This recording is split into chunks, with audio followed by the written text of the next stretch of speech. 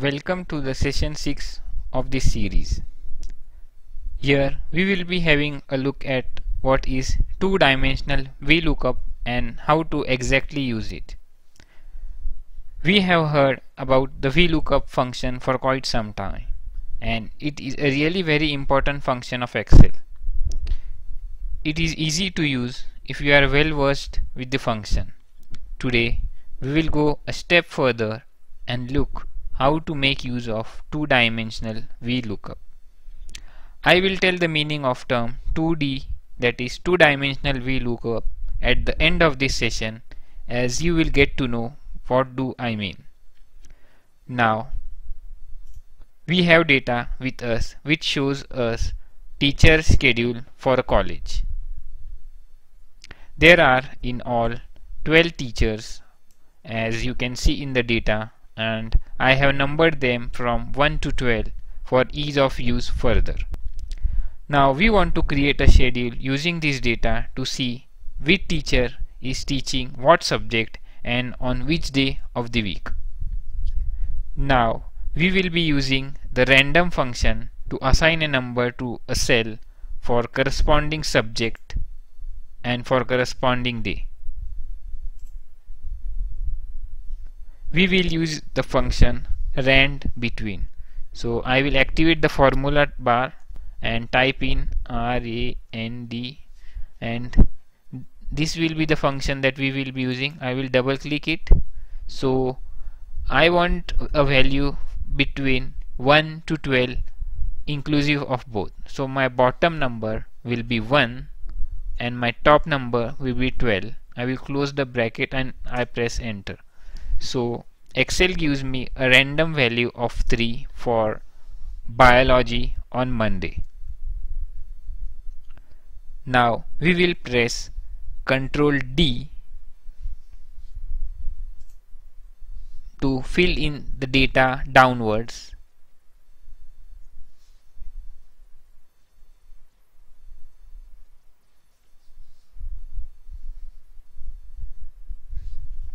I will select the complete cell here and I will press Ctrl D to fill in the data downwards and Ctrl R to fill the data to the right.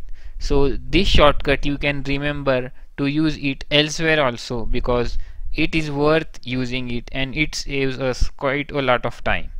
Now we have assigned a random allocation of a particular subject for a particular day. Now we need to update this data with the name of the teacher so picture looks more clear. We will now be using the match function. So I will just type in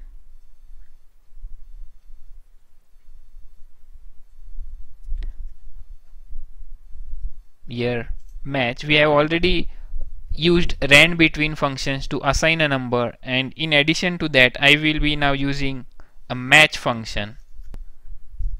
I will open the bracket. Lookup array here will be the number sequence which we have assigned to each of the teacher. So it will be between C10 to C21, that is C10 to C21. Now I want to use the absolute reference here, so I will just press in F4 on the keyboard, so this converts to absolute references, as you can see. And finally we want the value to be exact match, so I will press in comma and type in 0 and close the bracket. Now we will be adding one more function named index to lookup for the teacher name. Here again we will be using absolute reference, as we do not want the formula result to fetch incorrect data. So for our index function, our reference will be teacher's name which we want to match. So I will just once again add in the index function, open the bracket for index, and since we now want to fetch the teacher's name, I will select B10 to B21. So here we want the teacher's name. So this is B10 to B21, and I again want here absolute references. So once again I will press in F4. So my absolute references are being taken. I will close the additional one more bracket which we have opened for index, and I just press enter here. So now you can see the name Sylvia has appeared for the subject biology to be conducted on Monday.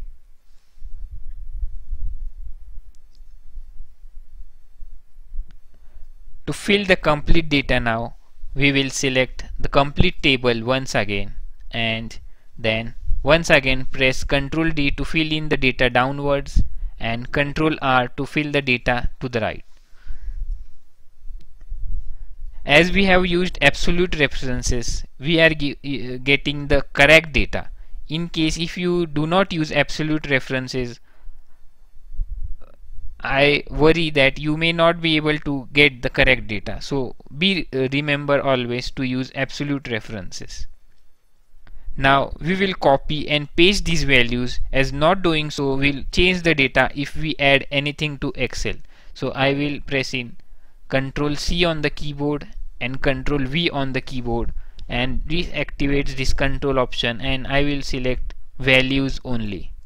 So now all the required names have been fetched based on the functions we have just used. Now these are the random allocations, but here we want to ensure some validations before finalizing this schedule, as we do not want any kind of overload or underload to any of the teachers.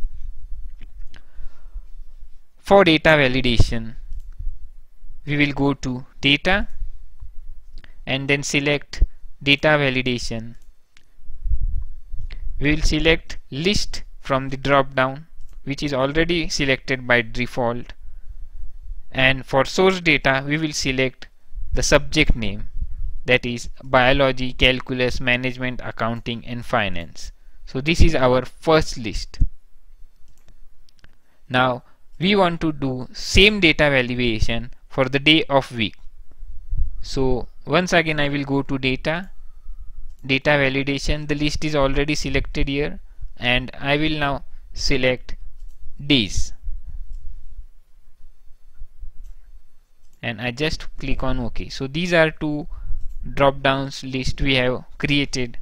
Now let us see further. Now I will select Wednesday from the drop down menu here, and I want to see who is teaching calculus on Wednesday. Now we will be using Vlookup function to see which teacher is teaching calculus on Wednesday. Now here again we will start with the match function. So I will activate the formula bar using equal to sign, and I will enter the match function, and I will open the brackets. Now I want to find match for Wednesday, so I will select in this value, and I want absolute reference, so I will press in F4 on the keyboard, which turns this to absolute reference. Now I want to look this value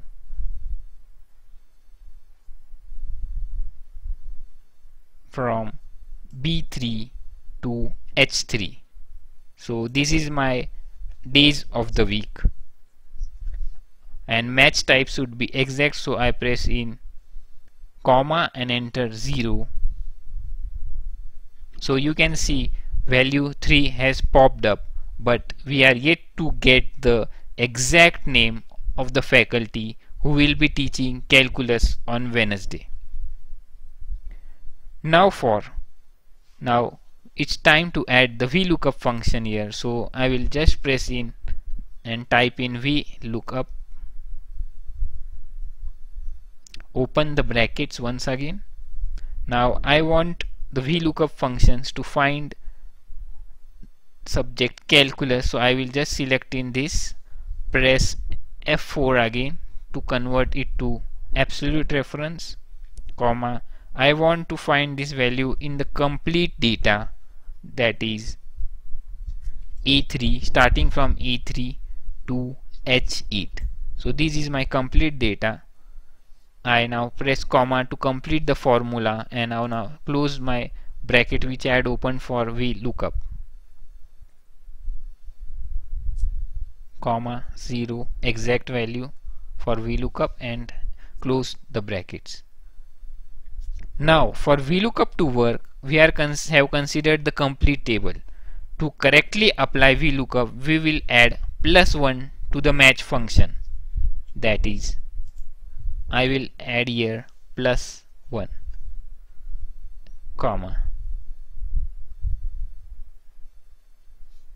just I will remove the comma sign and I will press enter, and now you can see the Vlookup function has worked perfectly well, because in the initial table we had considered, for Vlookup we had considered the whole of the array, but since we had to find the name from B4 onwards, so we had added the +1 in the match function. And so this Abhijit faculty, that is faculty named Abhijit, will be teaching calculus subject on Wednesday, and if you consider and look the value for the same in the table, you can see it is the exact match.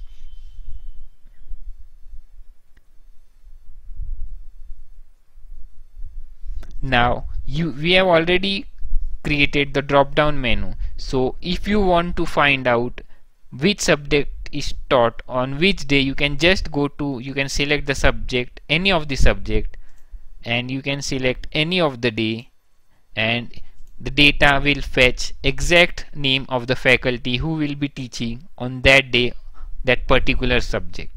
So this is how two-dimensional VLOOKUP works. I hope you had a great session.